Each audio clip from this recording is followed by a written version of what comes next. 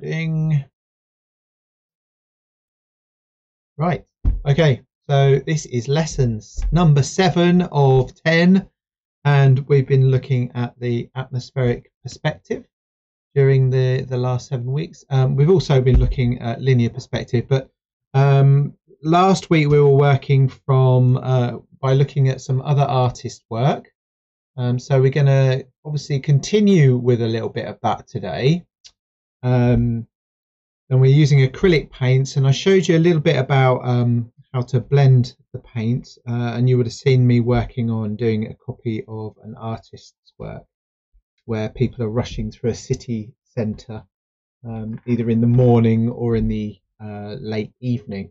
So I'm going to show you that in a few minutes. I'm going to start another picture today because what I'd like us to try next is to take some of the techniques and ideas that we've learned from looking at these different artists and then apply those to a drawing that we do of a photograph. So I've already started my drawing of a photograph today, and I'll show you that in a few minutes. And then once I'm doing that in Biro actually, but I'm going to work back over the top with acrylic paints and try and take some of the ideas out of the painting that I did last week as well. What I've also got with me today to show you on screen here is a few of the worksheets that I've done previously, or examples or paintings that I've done previously with you in class, just to remind you of some of the different things that we can do with acrylic paints when we're working. So I'm going to take you straight over to the old wall over here. Here we go. So this was my version just here, wobbling about over there. Now that was what I worked on last lesson whilst we were doing the lesson, while we were all painting away there. And the nice thing about this was the, as we can see in the original over there, is the blues and things and the less distinctive marks towards the background, which gives it a sense of distance and space. And then the heavier marks in the foreground, or the brighter, more vivid colours and clearer shapes in the foreground, which brings those figures out and draws our attention before we see the background of where everything is. So I'm going to be moving forward today and looking at another picture, which I'll show you in a few minutes. You may have noticed I put a load of new pictures on the drive today. So if you haven't seen those, I'll show you what they are. But pretty much they are similar pictures as before, but this time you've got a little bit more choice, and I've put some different things in there as well. So I've put some more close-up people sort of pictures in there as well. So you may remember this if you were with the classes a few years ago. This was where we drew from some live footage, or well, not live footage, but some footage of people walking across a zebra crossing in somewhere like Japan or China or somewhere, a really busy crossing, and you had to draw people really quickly. I thought I'd show you this because it reminds me a little bit of all the mark making we've been doing with people recently.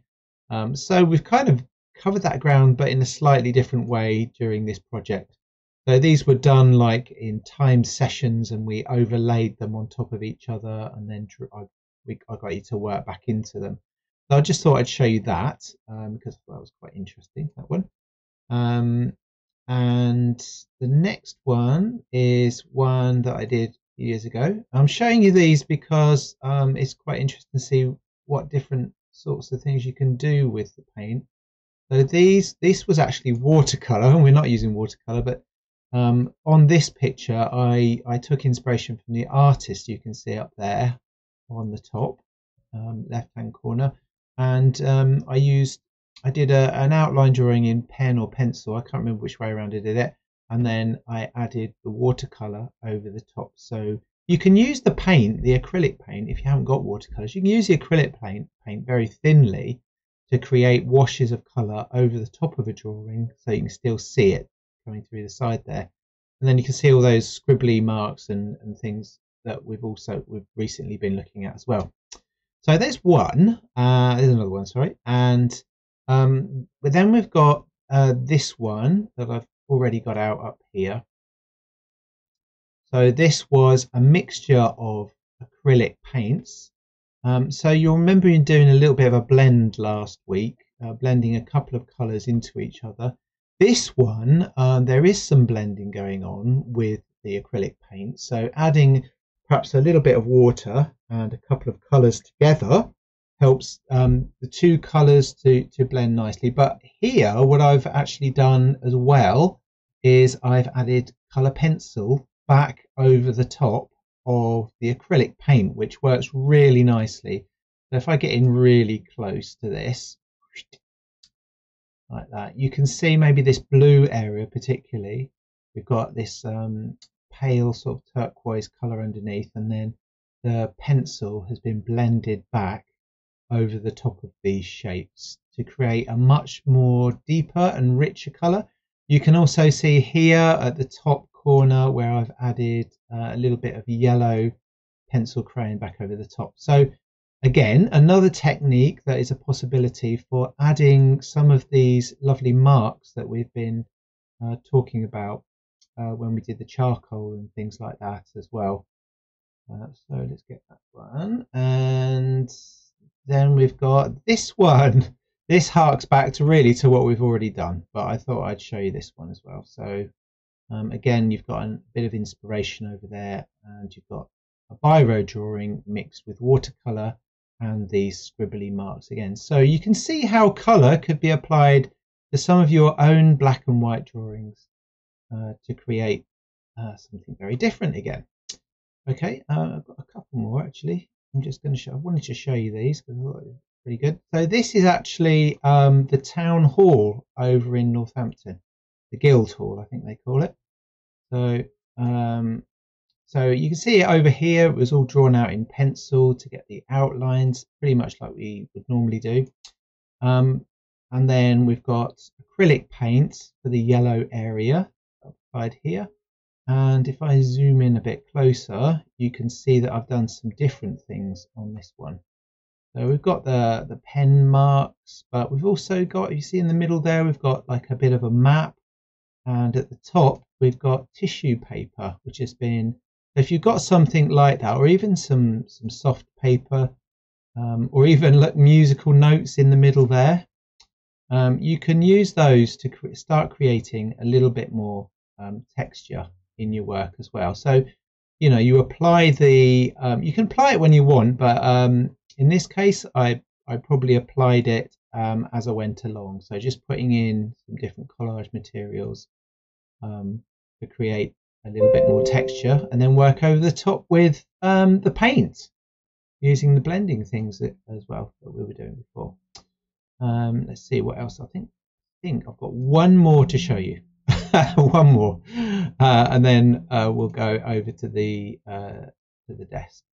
Right, so this one I did, and it's got a little bit of a highlight on the side there, on the left hand side, because it's pen and it's reflected. But here again, you can see there's lots of lines over the top of this cottage, but the colours have been applied through the lines in a similar way, but slightly different. And then I've used the acrylic paints and pencils and pens again to add all of the detail. And there's a little bit of inspiration from over there, which I then extended with some of my own ideas. So there's pencil and acrylic paint in there too. So there's a few ideas for you. If you want to see any of these again, then I'll come back to this to the wall and show you them if you want me to show you. I've also put these on the drive, so you can access these and have another look in your own time if you want to. Right, okay, so we'll go over to the old wall then.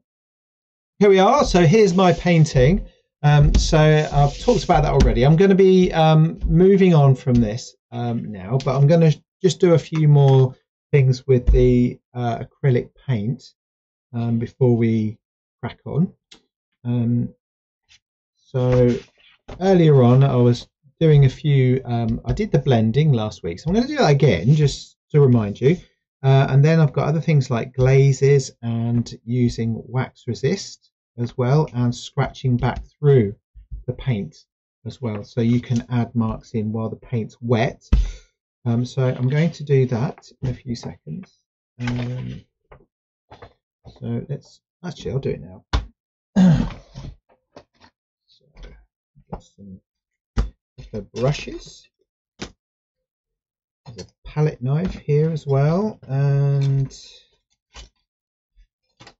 put that over there. I've got a few colours here, so I'm going to do a blend just because I can. I'm going to show you that.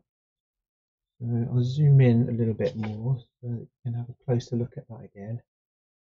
There we go. So first of all, it's useful as well to have something to wipe your brushes on, because sometimes you end up with too much water on your paint, on your brush. So getting a little bit of the old green over here. So remember what I said last week is add a little bit of water to your paint, but don't overdo it, because you're not using watercolors, or you're not using it like watercolors at the moment.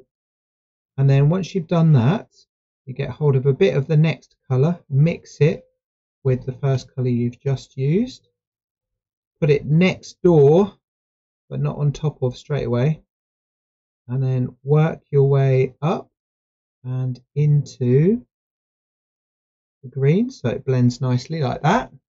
And you might want to wash your brush again, you don't have to, but I've just done that. And then a little bit more yellow a bit further round.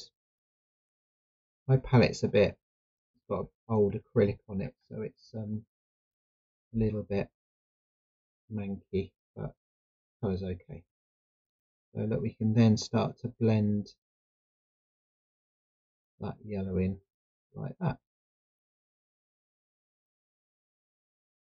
Okay, so the next one I'll show you why that's just drying, and that's the blend, is the wax resist. So this is just a candle wax candle, sorry. So you can make marks with that. You can water down your paint, and you will need to water it down, because what you'll find is that acrylic paint is really good. You can actually paint directly over the top of candle wax and it won't resist. But I've just put some candle wax down on there. So if you imagine you want to put more marks in, then you will be able to do it using the candle like that, and that will eventually, if it doesn't do straight away, it'll separate. And the next thing you can do is, this isn't quite dry, but I'm going to do it anyway. So the next one is, if you want to change the overall feel of a colour, you can, or you want to change the way it looks generally, you can do what I call a little bit of a glaze over the top. So this is watered down blue, obviously, and then you can brush a very thin layer of colour over the one you've just done, and it'll make it go a little bit darker. It's a little bit tricky to do it while it's still wet, so I'm going to get this one. So we'll do a quick glaze over this one just here. So let's try that. So you get a bit of your blue, and over the top of this one, which is properly dry and it's got resist on it, wax resist, you can change the feel and the tone of that colour underneath. I'll do it over here as well.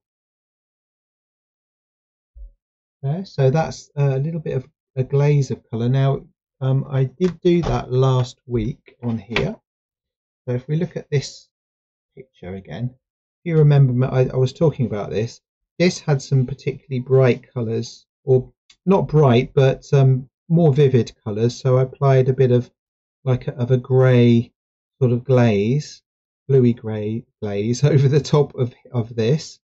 and it toned it down, but some of the colours that were underneath would then come through it, and it kind of united that area, but it also brought out some of the it brought out some of the, it left some of the colours underneath through. Okay, all right. Now the other thing you can also do while your paint is wet is you can scratch back through. So I'm going to do that now with a bit of red, and this will work while it's wet, but not while it's when it's all dried up, because it is pretty permanent when it's dried, really. Use this old bit of paint if I can. So paint on the surface, and then draw into it, and you can create the marks that we've been learning through this project, like that. Now if you wanted to do it when it's dry, you can put your wax crayon down, or your candle wax down, paint over the top. I'm going to mix red and green together here. You can paint over the top of the candle wax, but with thicker paint. Then when that's so you'll need to go over it if you want it nice and smooth, because the wax underneath makes it slightly different to paint more evenly. And then when that's done, you should be able to scrape back through it even though it's dry, and that's because the slippery surface of the wax underneath allows you to do that, like this. Alright, so we've got glazes, we've got wax, and scratching back and blending as well. So we've got a whole range of things for you to try out. The other one that I haven't done yet, and I'll do that in a few minutes while you're all starting off, is you can put tissue paper down on the surface of your work with glue, PVA glue, and then you create a bit of texture, but then you can paint on top of that as well. So I will do that in a few minutes whilst you're all getting started. Okay, now the picture that I'll take that away a second. Now the picture that I'm working on, because I brought in more people into or close-ups of people in a sense, and in different settings. So we've still got some elements of perspective. So one like this, where we're looking from underneath upwards towards the buildings. I think this is actually in the subway somewhere, actually. But we've got some nice composition and characters in here. So there's one, and there's absolutely loads of them that you can have a look at. We've got this one with a lady with an umbrella in the rain. So these quite nostalgic, old-fashioned photos. We've got lots of reflections in this one here as well. Lady in the rain again. I think they're really nice to look at. And then other ones where people are indoors within a city. So again, we've got atmospheric perspective here, because if you look behind the man, you can see there's figures and things, and they're all really kind of faded and indistinct, whereas the character in the foreground playing the piano, or sitting at the piano at least, is much more clear to look at. Okay, so as far as drawing these out, it's the same as before, using a grid to draw them out so that you can then start to paint. Next week I will start working with a canvas, so you'll be able to see me working in that way too. If you haven't got a canvas, we can carry on with paper. That's not a problem at all. All right, now last of all, before I actually stop talking, is I've started to draw out the picture that you can see over here. So I'm doing a very kind of scribbly quick drawing of this character standing suspiciously next to a wall outside in the rain with an umbrella. So I'm going to be drawing that, and then I'm going to have a look at some of the techniques that I was using last week, and maybe some of my own, and start to create a painting from this. So I'll just zoom out a little bit now so you can see where I've got to do so far with it. All right, so so what we're doing then today is finishing off from last week, which I suppose some of you are already doing, or carrying on, and then I'd like to choose a new photograph to work from. There's plenty of them. There's a couple more here, look, different ones, cafe ones. Choose a different photograph, grid it up and get it sketched out, and then we can start playing around and seeing what we can do with paint. On this one, actually, what I thought I might do is use one or two particular colours, blues, whites and greys maybe, to do the majority of it, and then bring in a few accent colours into it to keep it kind of very moody. So blues and things like that to go with this kind of very melancholy sort of blue picture that picked up here. There. Okay, so that's what I'll be doing. I hope you're all occupied and happy and everything, but let me know if you need any help, or if you want me to have a look at what you're doing, then I'll have a look and we'll crack on with it. Or I'll help you. All right, okay. Thanks very much, everyone. Let's get started.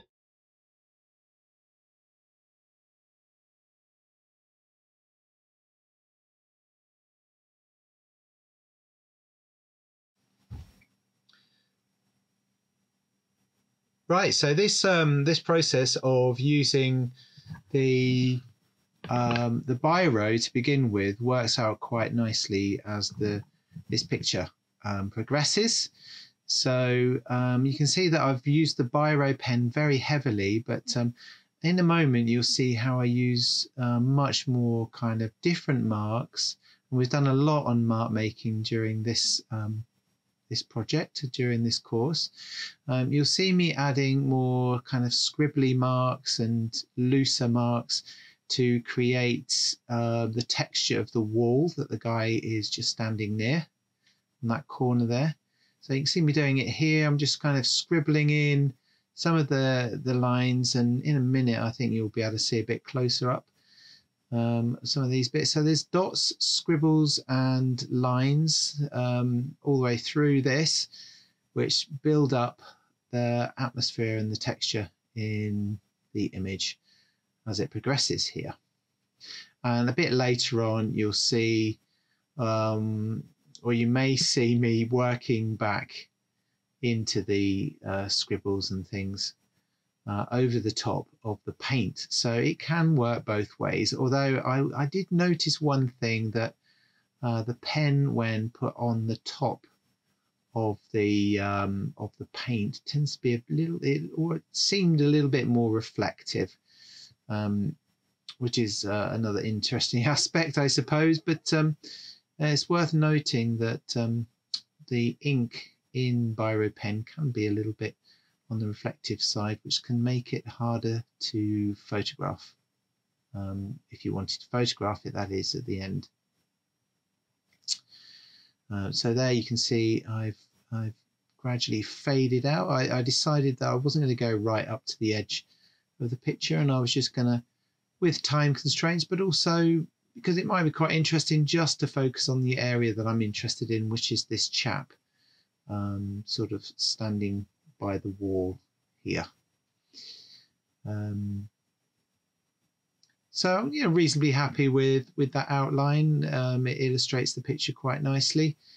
I think some of the proportions are slightly askew, but for what we're looking for here, I'm not too worried about going back and correcting anything like that. So anyway, so here goes the wash, if you like, over the top of the picture. So already I've made the paints a little bit transparent, and already we've started to get a little bit of atmosphere in here. Now I've used titanium white, so a nice strong little bit of paint in there. So automatically that blue background that I put in just a few minutes ago will now be able to be painted over with some of the highlights to bring out some of these lovely details or highlights in here against the shadows and against the mid-tone. So the blue in the background is actually a mid-tone for me to be able to see the dark bits and also just to then put in the highlights like I'm doing now. So this is where, you know, you can refine your drawing, change it a little bit by painting over, around. As you can see, I just went around the face, and automatically now we've got the profile of the young lad, and I've used the white paint to put the umbrella stick, whatever you call it, cane, whatever you call it, in there. And I can use the white again to add highlights on the umbrella handle and around the fingers as well.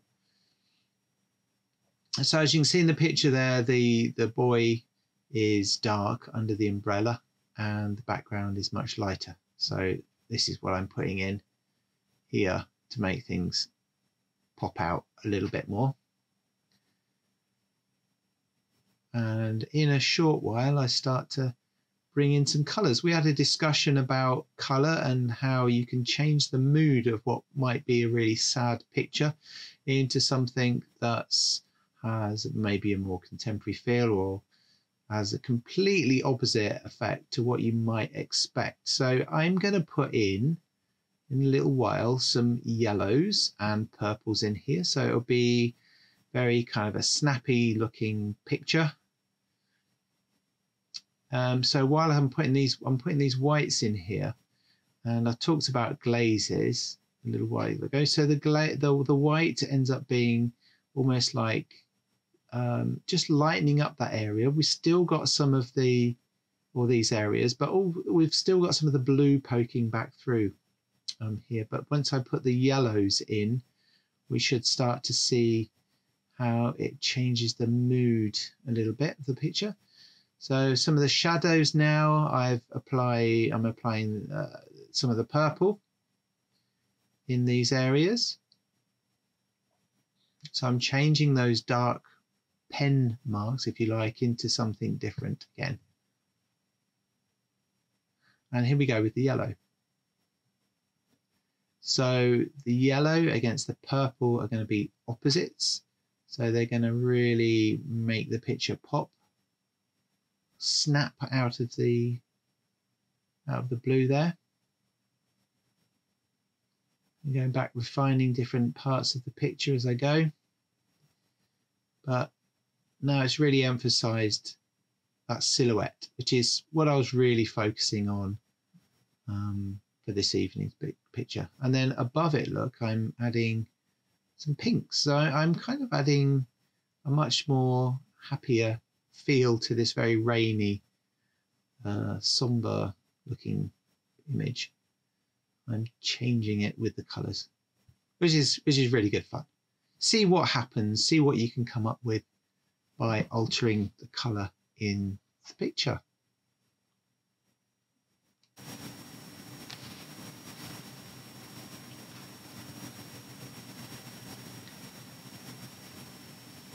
So to finish up, I'm just adding in a few more highlights into the image.